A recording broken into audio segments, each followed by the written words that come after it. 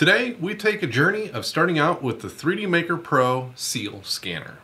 See you guys inside.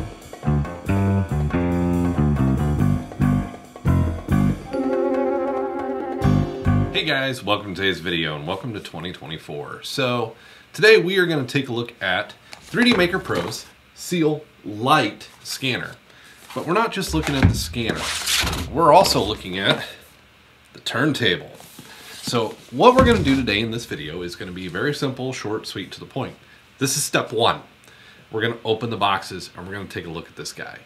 Step two, which will be another video, will be setting up software and getting our first scan. So I'm going to break it up into two pieces.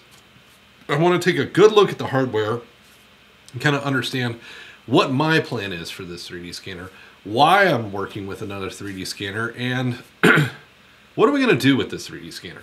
That's the goal of this video today. Is we're going to open it up, we're going to talk about the hopes, and we're going to take a look at doing that in another video of actually utilizing the scanner, why scanners are good, and what you can do with that scan. So let's hop in here. Let's take a look at this scanner and this turntable. So what's unique about this one is the turntable arm allows us to put the scanner in place, hold it in place, and be able to not have to worry about positioning. It's designed to sit on this arm and scan at this turntable. The other thing that's kind of important about this one is this scanner is meant for little things. The other scanners really can't do little things very well. This one's supposed to, which is going to be very dear to my heart if it can.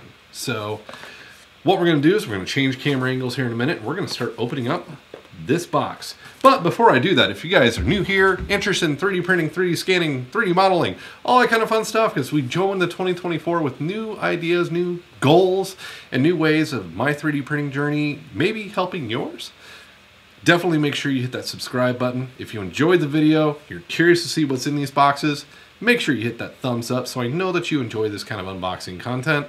And also, if you've got questions, hints, tips, or tricks, or questions, or any of that, make sure you leave a comment down below. Also, if you need just direct help, my email address is available on the community page. So, and as always, please consider becoming a member.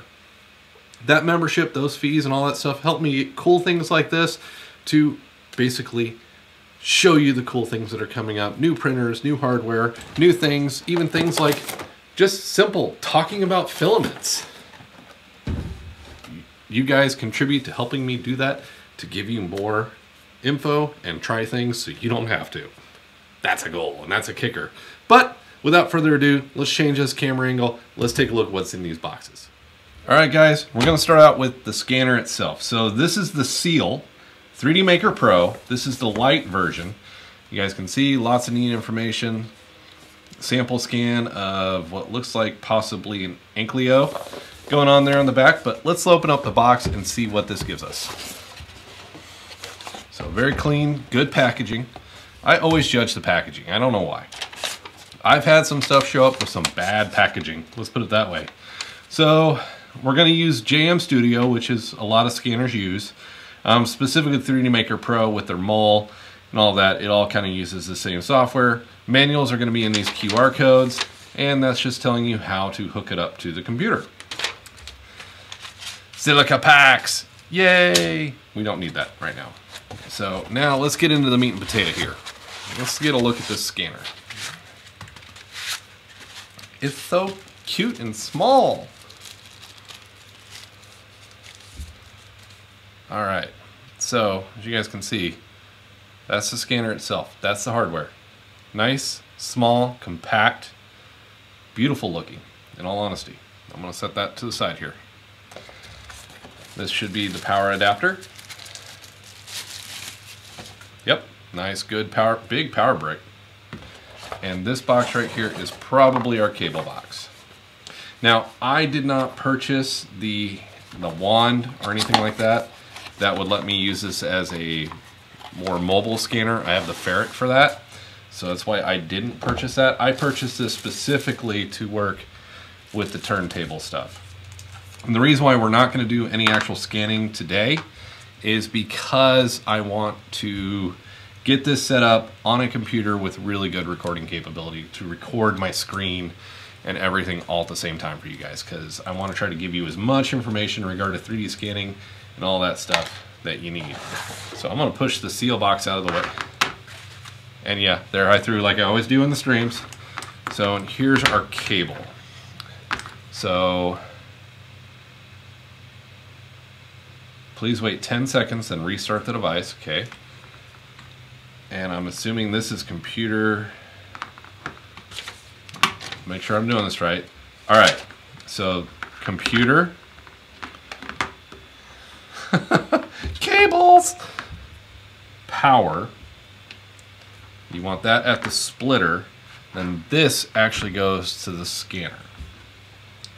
So, okay. And then you've got the mounting screw, which has come out. We'll get that back in. Now, kind of first impressions looking at this, very nice casing.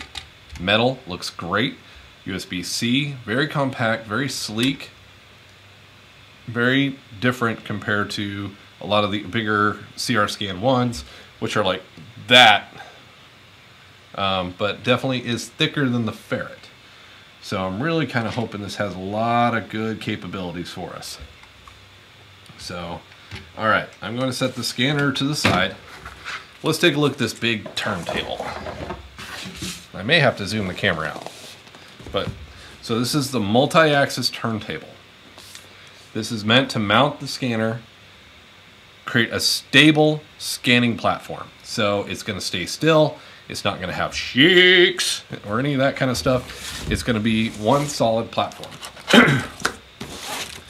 So let's get this.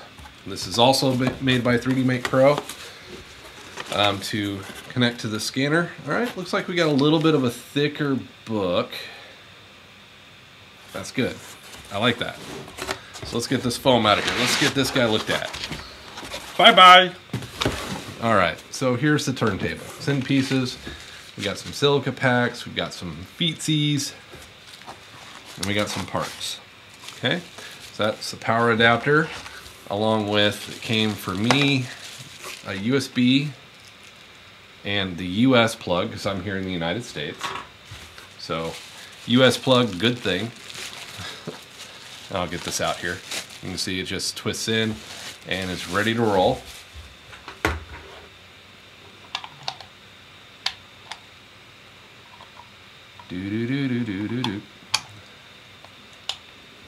There we go. Power supply acquired. Oh. So now we're getting into the meats and potatoes of the actual turntable.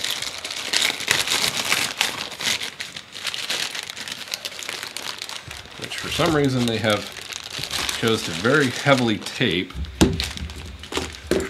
Of course, I don't have a pair of scissors for some reason. I'm doing an unboxing without scissors nearby. So we'll use that old pair of snippers. Alright, so there's a section in the actual turntable itself. Buy bag. Go! We've got, this looks like the actual mount for the scanner. Yep. Conveniently just kind of stabbed in here is a Allen wrench key. That's kind of weird, a little scary. And we've got probably, this is the arm itself.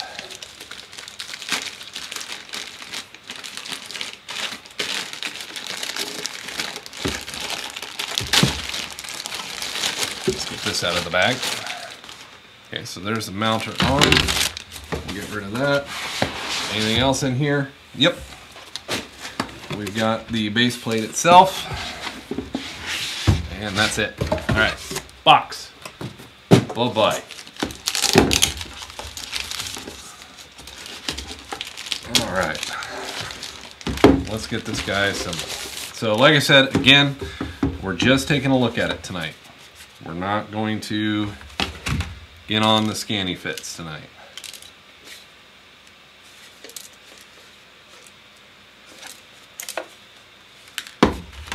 That's a little scary that a bolt just came out of in there.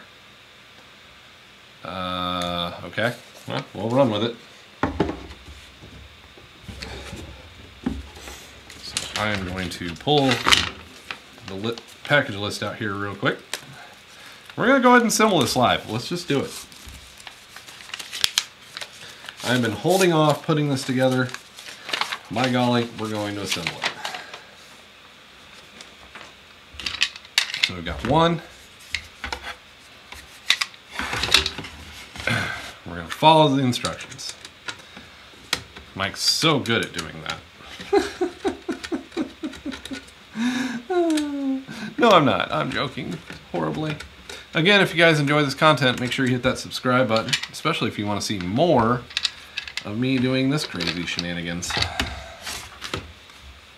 Okay, we're going to put the actual arm on and put the bolts back in.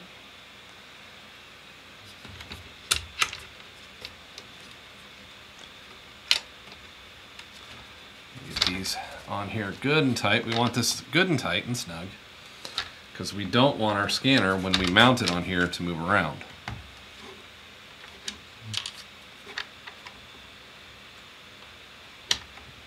I may have just made a mistake. I most certainly did. Always put on the Allen wrench before you put it down in some place you can't see. That's a wise thing to do. There we go. All right, let's get that in there.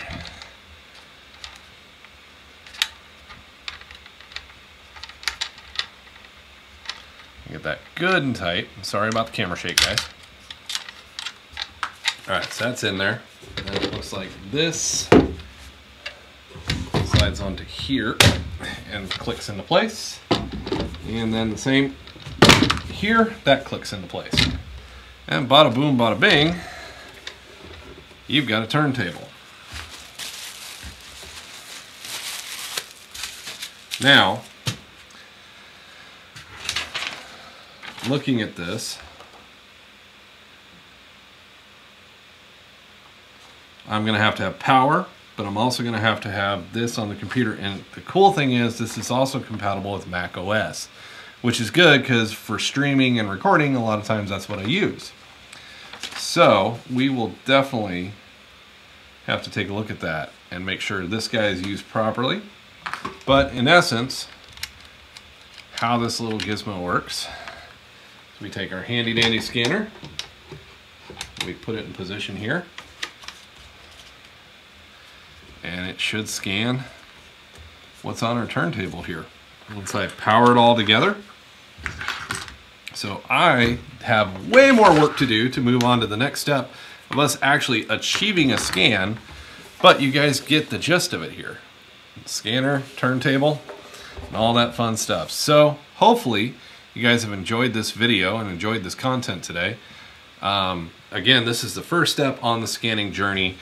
I have high hopes for this, especially with scanning miniatures, because I just have a lot of cool stuff that just scanning small pieces, stuff like that, could be really helpful for me and moving along stuff that I want to produce and I want to make. So this is a really cool scanner, I hope, in regard to doing that. But that's another video for a different day, for another journey. Again, if you want to see part 2, make sure you subscribe. Down in the comments down below, say, yes, we want part 2. But if you have any questions or utilizations or anything like that, please ask the questions. Also, make sure you're subscribed, give us a thumbs up, and we'll see you guys in the next video.